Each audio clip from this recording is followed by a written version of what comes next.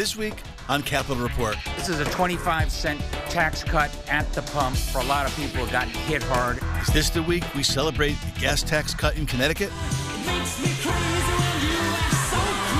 Safe to say negotiations are still ongoing. Oh, yes, yes, absolutely. Plus, creating new rules for absentee ballot access. From sickness or physical disability. This is my 9th sick day this semester. It's getting pretty tough coming up with new illnesses. Could moms be the secret to winning the governor's race in 2022? Moms are the problem solvers in the households. Hey, Mom! The meatloaf! We want it now! The meatloaf! And speaking of the governor's race, why haven't we seen a Republican candidate for lieutenant governor? I don't know. Time to find some answers. Capitol Report starts now.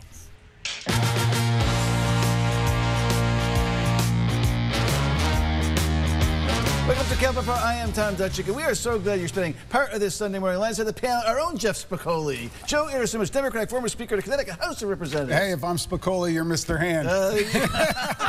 Johnny McKinney, Republican, former Senate Minority Leader, big Fast Times guy. Yeah, still sad from the Yukon loss, but those clips by our producer cheering me up. All right, guys, John's on fire. So last Monday, Governor Lamont announced he plans to put money back into the pockets of Connecticut drivers and offer a 25-cent per gallon tax break. 6 days later, we are in like what we need to call here in Capitol, hurry up and wait mode. Lawmakers are pretty much all in agreement this can happen, that the math works and Connecticut drivers deserve some relief at the pump, but there are still I's to dot and T's to cross on this plan. Gas suppliers have raised concerns about how this impacts their bottom line, and the industry is looking for protections as well. Democratic leaders on their part say they're working on it. You know they are. Watch this. I mean, there remains a concern that whatever we do is actually going to be passed on to the consumer. So certainly we believe in trying to provide some relief to drivers and Connecticut taxpayers. We also have to work with retailers to ensure that that savings gets passed along to the consumer. One sticking point that was brought up this past week is that the excise tax cut on gasoline would not apply to diesel. Senate Minority Leader says he'd like to see that happen. McKinney's shaking his head, but he wants to get the first part of this across the finish line this Wednesday, he says. Watch this. What we're looking at doing is making sure that that agreement, which will reduce gas prices by a quarter, we're going to have a sales tax holiday and bus rides, that we get to vote on that by next Wednesday, the 23rd. First things first, let's get that across the finish line, and then we can look at the other issues. Now, we have McKinney and Irasimovich on during these trying times because Joe was the guy cutting those deals. What do you hear? What's going to happen this week? Yeah, I'm not sure exactly what's going to happen. I will say the governor and the legislators did do the right thing. They got together. They talked about it. They came out with an agreement. I think my fear is that other interests are going to come into play. This is something that needs to be done immediately. I understand what Jason is saying, Representative Rojas, and you do want to make sure it goes to the consumer. But this cannot become a Christmas tree where everybody else is, we called it a Christmas tree when we were there, John, where everybody else's wants, they figure they have the opportunity to get it. Do this. You still have another month and a half to session. You'll have a lot of time to do other things. You can move your priorities forward. Yeah, I think that's right. And Joe and I spent a couple of times negotiating stuff together. And I kind of think we would have gotten this done already. But first, number one, in 2012, I think it was, Joe, we passed a new law regarding price gouging. So the Attorney General Tong, has the power and authority to make sure that whatever cut is made will be transferred to consumers, and I have faith that he will do that. I do think not cutting the diesel tax is a mistake. I don't think that's part of the Christmas tree. Look, your blue-collar workers, right? Your electricians, your plumbers, they need relief, and they're driving for their business trucks that use diesel. So I think we ought to reduce that. But you're right. I'm hearing that maybe the Senate Democrats want to do their permanent EITC, the Earned Income Tax Credit fix, and other things in this. That's a mistake. Those are budget items that go into next year. This is about relief between now and July 1st, and it should be limited to that. And I didn't hear that the EITC was the sticking point, but that's an issue I feel very comfortable that stands on its own merits. That's a good discussion to have, and we can talk about the economic impact. When we did it before, we talked about what, the people that get the EITC, that money comes in and it immediately goes out. It is an economic driver. But So, a standalone, right? Standalone. Yep. Yeah. It's a great argument to have.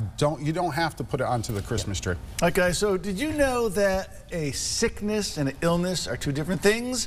When it comes to getting an absentee ballot in Connecticut, state lawmakers certainly think so. The House passed a bill last week that changes that language, and the difference wording allows for more Connecticut voters to qualify for absentee ballot access. Opens the door for something like, well, COVID to be used as an excuse for a voter absentee. Watch this. You may not personally have an illness, right? But the sickness of COVID, right, which kind of permeates through society, could endanger the person you're caring for. And I think that's kind of the situations we're looking at. I think generally the people that oppose it are concerned about debacles down the road of the state mailing out absentee ballots to every household, using inactive lists. So I think we're going to see a lot of debate revolving around how this statute is actually going to be applied versus the law itself. Well, illness and sickness, learn something new every day on Capitol Report, Joe, huh? Yeah, I understand where they want him to go. John and I happen to be on the same page with no excuse, absentee ballot. That's really what we should do. I understand that the political issues of trying to get that passed led them down the road to this. It was good to see them act in a bipartisan way and move the bill along. We want more people to vote in the state of Connecticut. We want more people to vote everywhere. Yeah, I think this is just common sense, and it was overwhelmingly bipartisan. A few Republicans voted no, but you know, clearly this pandemic is with us for a long time. So yeah, so if someone in your household has COVID, you shouldn't be going to a polling place. You should be able to use absentee ballot. But what's the stumbling block, John, towards no excuse voting? I don't know, Tom, to be honest with you. I think there's a Trump effect here. There was a time when Larry Cafaro was the House Republican leader, I was the Senate Republican leader, and all Republicans voted for and proposed an amendment for no excuse absentee ballot voting. It wasn't passed, but I think we should do it in Connecticut. Yeah, remember what happened is I think it passed the chambers, but it was amended in different years. Part of our nuanced laws in the state of Connecticut, if you're going to amend the Constitution, it has to pass by a certain number amount in one session, or it's got to pass 2 consecutive sessions. Right. And there is a ballot measure this fall. There is, but you can do no excuse absentee ballot without amending the Constitution, which is why I favored it, because I think amending the Constitution is difficult and should be rare. But look, people vote by absentee because sometimes they have to, and they don't necessarily have a sickness, but maybe they're working and they're not sure they're going to get home in time. So I just think it makes common sense. Now, should we mail everyone an absentee ballot? Should there be absentee ballot harvesting? I'm nervous about those and don't think we should go that far. But yes, everybody should have the right to vote by absentee. All right, guys, so when the legislative session began, we knew that tackling juvenile crime was going to be a top priority for lawmakers and Governor Lamont. Public Safety Commissioner is heaping high praise on the Gov for his bill that tackles juvenile crime and illegal guns, calls for $72.5 million for public safety improvements. Governor Lamont also sees youth intervention programs as a critical component for stopping crime before it starts. Watch this. Follow the example of the Police Athletic League, follow the example of Ice to Beat, follow the example of Project Longevity, follow all the programs we hand to give each and every one of our young people the very best opportunity. You give them the very best opportunity in life, something to believe in, and they know that they have somebody who believes in them. That's how we'll take care of crime.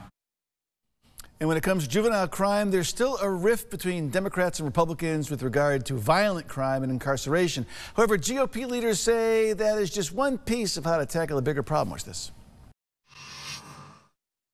They need to start focusing on the big picture rather than trying to discredit the positions that we have, because I really don't feel that throwing money at the situation is good enough. It's not going to solve the problem, and we really need to look at our laws, give the courts more discretion, give our police officers more discretion in order to protect these children, make sure they're getting the services they need. But at times, if they are dangerous to themselves or the public, they should have the discretion to hold those children longer. Mac, through these discussions we've had about this issue, you've always thought there were common sense approaches to this, and that they should be done immediately. Well, there are, and I'm frustrated, Joe, that now some of the debate is turning into, well, Republicans just want to throw people back in jail. And if you just listen to the House Republican leader, Vin Candelora, clearly that's not what they're saying. But I think there is some merit to the fact that at some point there are crimes that are so violent that there needs to be accountability, and sometimes that accountability is detention. But clearly there are a lot of programs that we can use, models out there that can try to help prevent these crimes before they happen and give the young people who are committing these offenses the help that they need so that they will stop going down this road. Yeah, and I think the governor actually got the legendary hole-in-one on that, but there needs to be more. Talking about the intervention services early. We need to spend more time. There are many organizations out here in the state of Connecticut that are doing very good work and intervening and getting involved early, supporting young men and young women around the state. We have young women in the state of Connecticut, 14 years old, that have children and have no place to go, and they get in an abusive situation with a boyfriend. Those are all violent situations too.